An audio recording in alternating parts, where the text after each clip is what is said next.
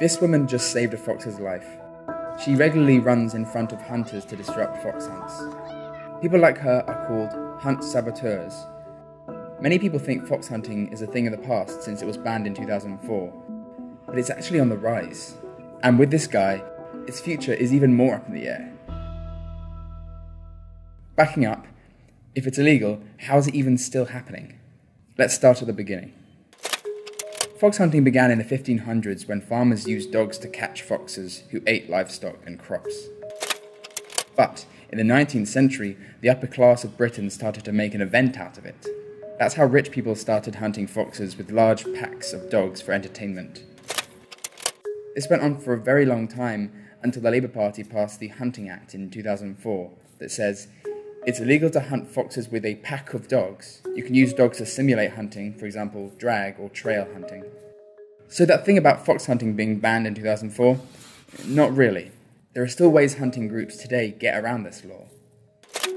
The first is trail hunting, where hunters give the dogs a rag with the fox's scent on it. But dogs have a powerful sense of smell and can't help their instinct to find and chase nearby foxes, even though the law says they're not supposed to. Try telling the dogs that. And if a dog kills a fox, the hunting group claims it was an accident, which makes it very hard to police and prosecute. The second legal way of hunting is using the dogs to flush out the foxes and either shoot them or let birds hunt them. So the ban isn't really a true ban, and even with it in place, hunting is getting worse. In 2018, a little over 40% of cases against hunters resulted in convictions, which is almost half the general conviction rate for other offences. Basically, this isn't working. That's where hunt saboteurs like this lady come in. They not only disrupt the hunts in progress, but they also make noises to warn foxes and spray scents to throw off the dogs. They also document hunts to help prosecute hunters for breaking the law. Get them off that fox! We saw the fox and I filmed it! Get them off that fox! They do all of this, even though they receive death threats. Well, if I could catch you away from that camera, I'd kick your teeth in. You'd never forget me. I don't give two about that camera, and in a minute I'll take it off you and I'll chuck it in that pond. Try and I'll it. chuck you with the Now that's stupid. Knock you out, you win. You knock me out! Will. Get off! No, don't threaten me, missy. Get off her! Threaten Get me. off her! Foxes aren't the only victims in the hunt. It's dangerous for the dogs too. They run in the middle of the roadways and even train tracks.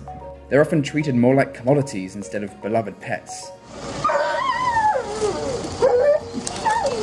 Stop hitting her! So why is this important now? According to a poll in 2017, 85% of people in Great Britain think fox hunting should remain illegal. But UK just got a new Prime Minister. Boris Johnson voted against a ban on fox hunting in the early 2000s, and his party's 2017 manifesto said they want a vote to decide the future of the Hunting Act. In other words, get rid of it. Here's what you need to know about foxes.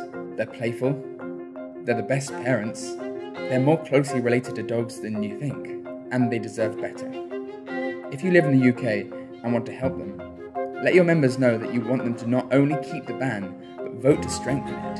Ask them to add in a reckless provision to stop hunters claiming accidents, close the loopholes, and help foxes.